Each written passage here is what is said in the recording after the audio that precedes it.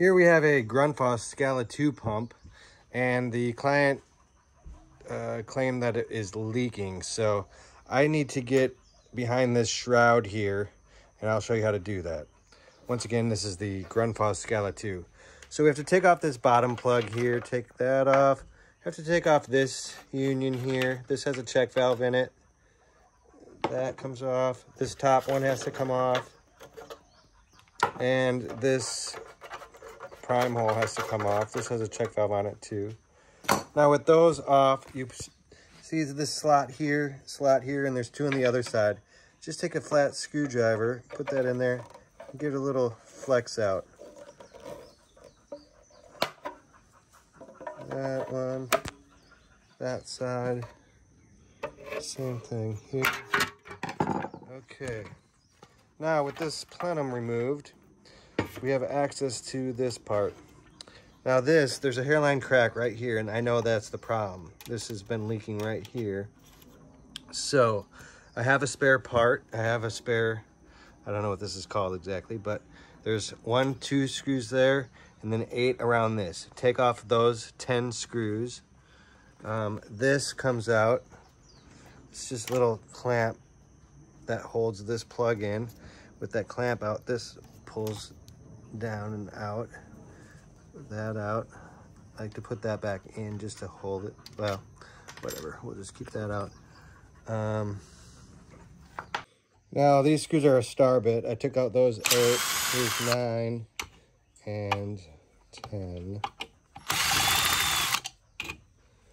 Okay, with those 10 screws removed, with those 10 bolts out, this comes off.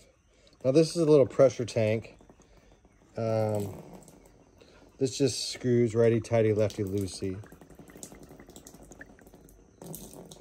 This little pressure tank is righty-tighty, lefty-loosey, so just lefty-loosey, unscrew it.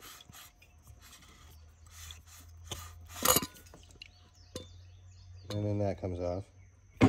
This part comes as a complete unit, so you'll have to use the old pressure tank.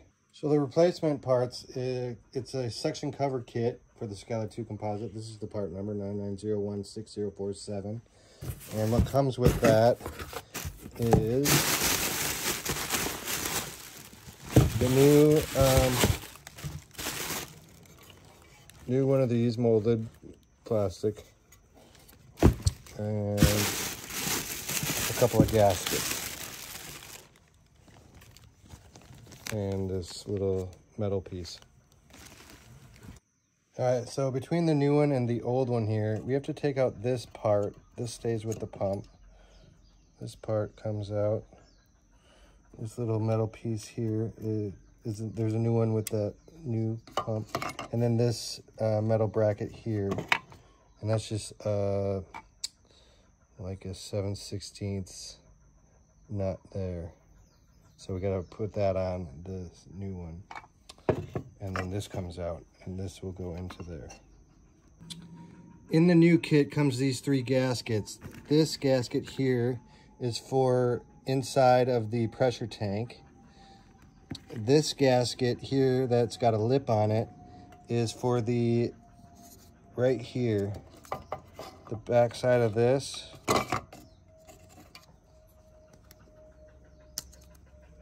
that's that gasket.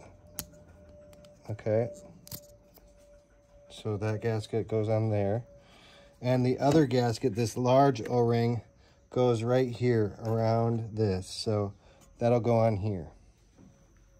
All right, with the metal in the new one, the gasket put on, the center thing put back on, this gasket put back on. I use a little bit of lube, this stuff called lubrifilm, just like a silicone sort of grease. With that all put back together, the pressure tank can get screwed back on.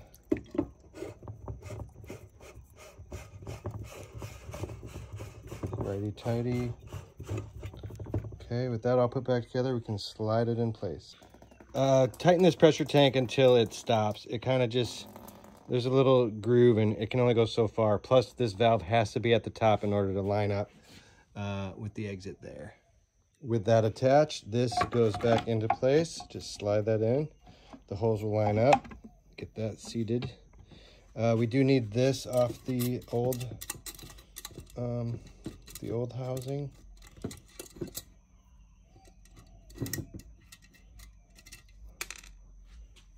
And that goes right here on this one. Drop my lock washer. So here, lock washer and nut.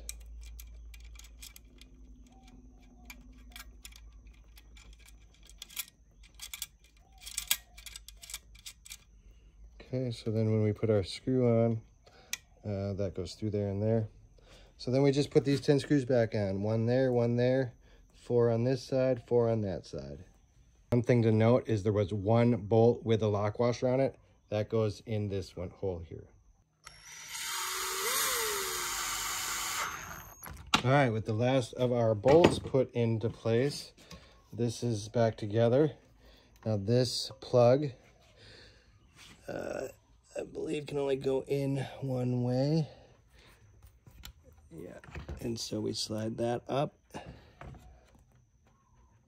Slide that up into place, and then our locking clamp, this thing goes back in the groove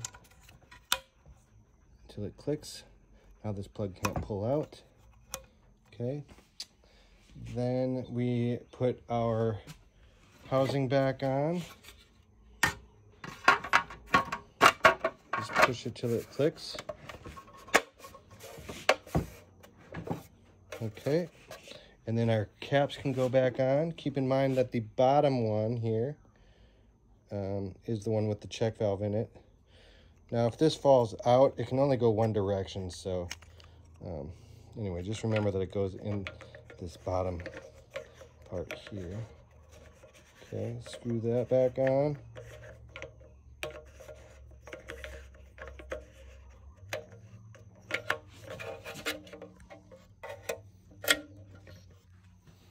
It's hard to do one-handed, but that goes on. This goes on the bottom. It's a drain plug. And the top one doesn't have anything in it. That just goes in here. Turn that. And then our primer, that goes on there. Now, there you go. And like I said, this one had a hairline crack right there, and the water was streaming out of that when it was coming up to pressure. So yeah, I think it was just the fact that this top plug got over tightened. There shouldn't really be any thread tape on this, and you only need it to be hand tight. So no thread tape. There is a gasket on here, so just make it hand tight. You don't really need to wrench on it with pliers or anything. That's probably what had happened. It's just got over tightened. But there you have it, the dismantle and remantle of a Scala 2 by Grundfos.